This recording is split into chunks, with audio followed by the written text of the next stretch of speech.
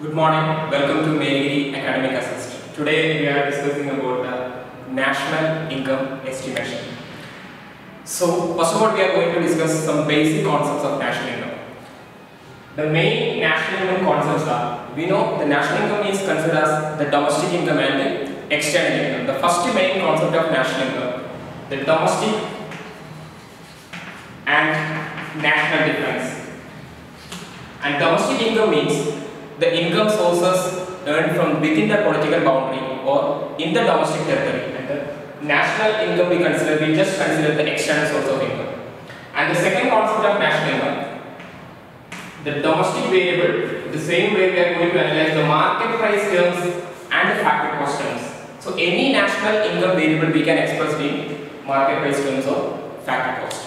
So the market price means the government intervened to the market sector and fixing the tax on certain kind of commodities or goods or services. So the factor cost means the cost of factors. We know there are 4 factors of production we are used for the production process. The cost incurred for the factors of production we consider as a factor cost, and the factor cost plus tax we can get the market price. And the main difference between the factor cost and the market price is the tax. So the tax we consider as the indirect tax is imposed by the government. So we can easily find out the factor cost value and market price value by using net indirect tax. So this is the major component we are using to identify the factor cost value and the market price value. For example, market price minus net indirect tax, we can get the factor cost value, and factor cost value plus net indirect tax, we can get the market price value. So this is the second component we are using to estimate the national income. And the third value, we are using the gross value and net values. So national income variables we can express in gross terms or net terms. Gross terms means it is a total figure, that means we consider all type of transaction and economy or the external sector. Net terms means we are excluding something. We exclude certain kind of payments, we exclude certain kind of depreciation and all. The remaining present value or the net value we consider as the net transactions. So the gross and the net, the major difference between the gross and net, we are using one economic term to determine the gross and net, that is called a depreciation.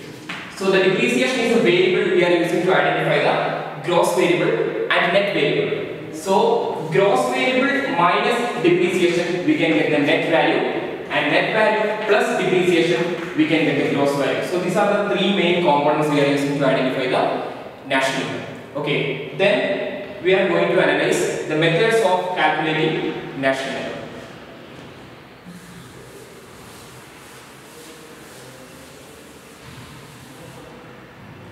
So there are 3 methods we are normally using to identify the national income, and the first method is value added method, and second method is income method, and third method is expenditure method. So value added method is also called product method.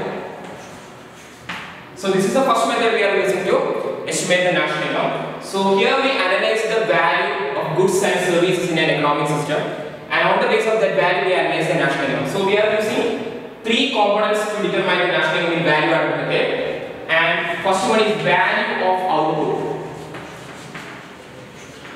So first of all we have to analyze the value of total output in an economy. So on the basis of the sales, total stock, and the internal and external trade relations, we can easily identify the total stock or total value of output in an economy. And sometimes we are using one more concept to identify the national income, that is called intermediate consumption. So we know there are firms are using some other commodities to produce further production activity, or they are using certain commodity to produce additional commodities. So intermediate consumption means the goods for using another goods, producing another goods. So that is the intermediate consumption. So the value of output, intermediate consumption, and value added. These are the 3 components we are using to estimate the national income in value added method or product method. And the value added means there is a difference between value of output and the intermediate consumption. So value of output we can represent with the V O.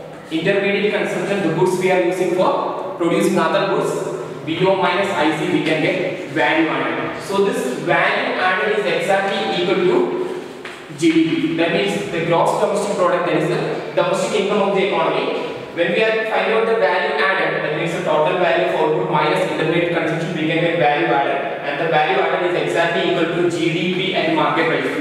First of all, we already discussed about what is market price and what is factor cost terms. When we have to find out the value added, and that is exactly equal to GDP MP. So after finding out the GDP, we can easily find out the national income and all. So this is the first method we are using to estimate the national income. Value of output, intermediate consumption, and value added, and that value added we consider as the GDP at market price. And the second method is called the income method. So this method is mainly consider the flow of income. So we analyze the national income on the basis of flow of income. So first we analyze what are the main sources of income, that means income generating sources in an economic system. Mainly we classify the entire source of income into three categories. That means compensation of employees, operating surplus, and mixed income from self-employed activities. So the compensation received by the employee sector, that we consider COE, all the compensation received by employees.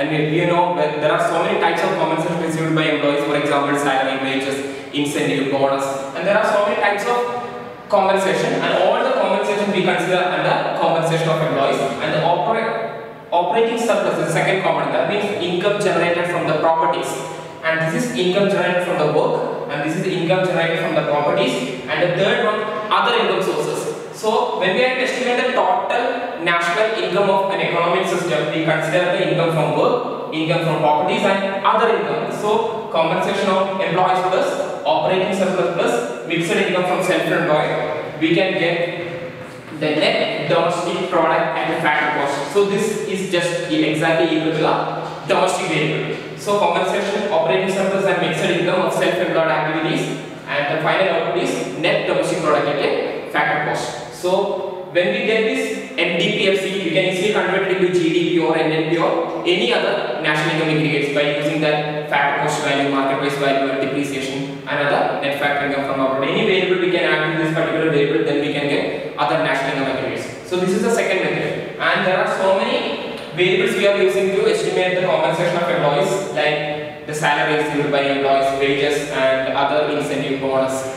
There are so many types of compensation. An operating surplus mainly classified into four categories, and rent, interest, profit, and royalty. These are the four main operating surplus value. And rent we already know, this is the return of land, and interest the return of capital, and profit the return of organizer or enterpriser, and royalty is the lease value. So these four factors we consider as the operating surplus values, and these four values add together, we can get the total income from properties. And when we estimate the national income method, sometimes these variables are directly given, otherwise the total operating surplus value is given, otherwise any sub-component of this variable also may be given. For example, this profit is a common variable, and this profit variable we can divide it into various subgroups. Like the profit we can classify it into various types. For example, corporate tax. So corporate tax is considered as one of the component of profit, and dividend we consider as one component of profit, and another one, undistributed profit, also we consider as the component of profit. So this three variables also we consider as operating surplus value. Sometimes the profit is given, otherwise these three variables, any of these three variables is given, and that variable also we consider as operating surplus value. So this is about the operating surplus. And the mixed income, the income from other economic activity, that also we consider to find out the national income. So compensation of employees plus operating surplus plus mixed income from self-employed, we can get NDPFC. And after finding out the NDPFC, and that NDPFC we can easily convert it into NNPFC or GDPFC or GDPMP, because we already discussed how to convert a normal gross value into net value, a market price into factor cost, etc. etc. Okay, and the third method we are going to analyze, that is expenditure method. So this we are going to discuss more detail about expenditure method. So expenditure method is mainly deals the flow of expenditure in an economic system. The expenditure means the consumption expenditure is there, investment expenditure is there, and other government expenditure is there. There are so many types of expenditures. So here we analyze the aggregate situation of an economy on the basis of expenditure side. So an economic system we mainly define, let's C plus I plus G and X minus M. This is the shortest definition of an economic system. And C means the consumption, I is the investment, and G is the government expenditure, and X minus M is the net export value. So the consumption expenditure, which means the aggregate consumption expenditure of an economy, it includes the consumption expenditure of household and the firms. And when we add the total consumption expenditure of household and the consumption expenditure of firms, we can get the aggregate consumption expenditure of an economy. And the second component is the investment expenditure. We know the investment is an aggregate concept. The government also investing money, household also investing money, and firm also investing money. So when we have to find out the national income, first of all we have to identify the investment criteria of government, investment criteria of firms, and investment criteria of household sector. So the investment of government, investment of firms, and investment of household, we can get the total aggregate investment expenditure. So C and I. And the G means the government consumption expenditure. So here G is the only component we are using to identify the government consumption expenditure. So the government is, sometimes government act like a consumer, otherwise government act like a producer. So government also spending money for various activities. They are spending money for public welfare, social welfare, defense maintenance, and there are so many ways of government expenditure. And G is considered as government consumption expenditure of household and firms, investment expenditure of the three sectors: household, government, and firms. And this is the only component we are using to determine the government expenditure. And X minus M, this is called a net export. And sometimes export minus import, we can get the net export value. That means the returns from foreign trade activities. So export minus import, the net export value. So this is the shortest definition we have to determine a four-sector model economy. So in order to identify the national income in expenditure method, we are using these four components. And the total consumption expenditure, for the purpose of analysis, we classify the entire consumption expenditure, investment expenditure, and government expenditure into subcategories. And the consumption expenditure, we classified into private final consumption expenditure, which means all type of private consumption we consider under this private final consumption expenditure, because it includes the consumption expenditure of government and the consumption expenditure of firms. So that is called the private final consumption, because it's private final consumption expenditure. And the second component of consumption expenditure, that is government final consumption expenditure, the consumption expenditure of government sector we consider under this government final consumption expenditure. So when we expand the total consumption expenditure of an economy into two subgroups, private final consumption expenditure and a government final consumption expenditure. And the same way, we just going to expand the investment sector in the economy. So gross domestic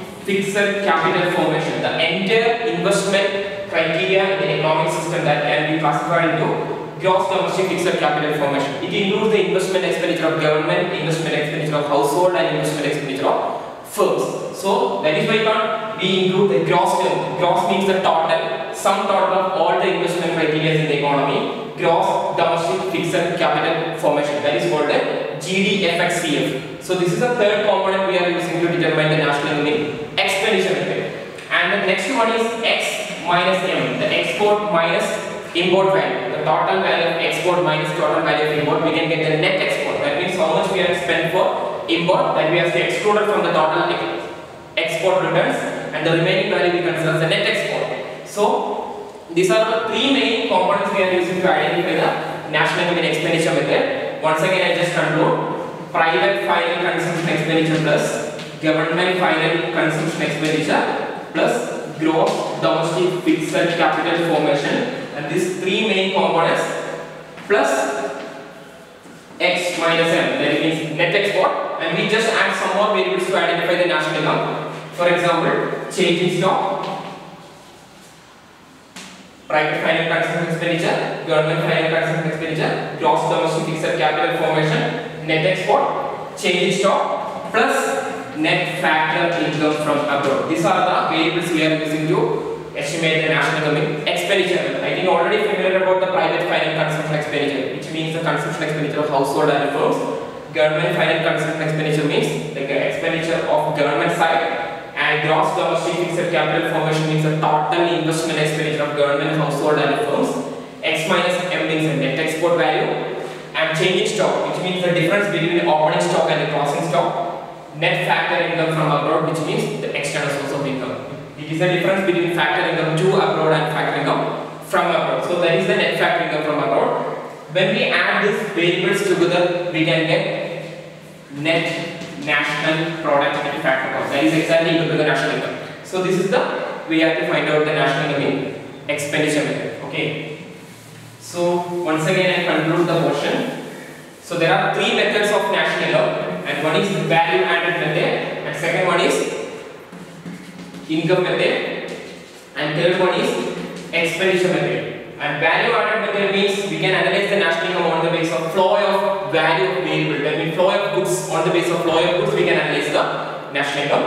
And income method means we can analyze the national income on the basis of flow of income, and the expenditure method we can analyze the national income on the basis of flow of expenditures. And here we use three variables to determine the national income: value of output, intermediate consumption, and value added.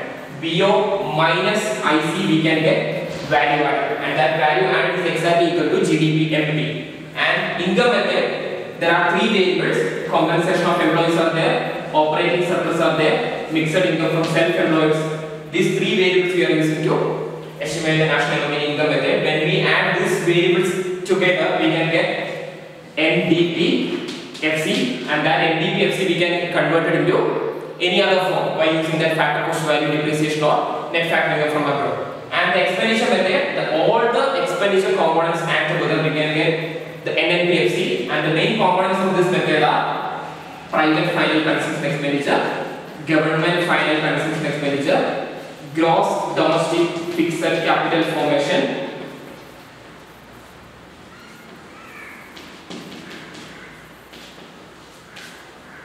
X minus net export value, and change in stock value, plus net factor income from abroad, external income. These are the components we are using to estimate the national income in expenditure method. Okay. So this is about the national income estimation procedure, and the next we are going to discuss about the problematic area that we can discuss in that class.